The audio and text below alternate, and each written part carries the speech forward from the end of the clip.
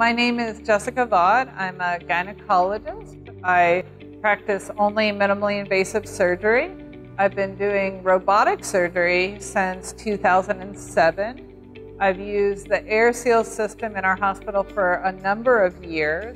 Today, I did a cadaver hysterectomy using the AirSeal Robotic Solution, which allows me to use the AirSeal on my existing robot trocars, so I do not have to put a separate trocar to have all the advantages of the AirSeal system. The reason why we adopted the AirSeal technology at our hospital was that we wanted the ability to lower the pressure for the patient without losing our visualization.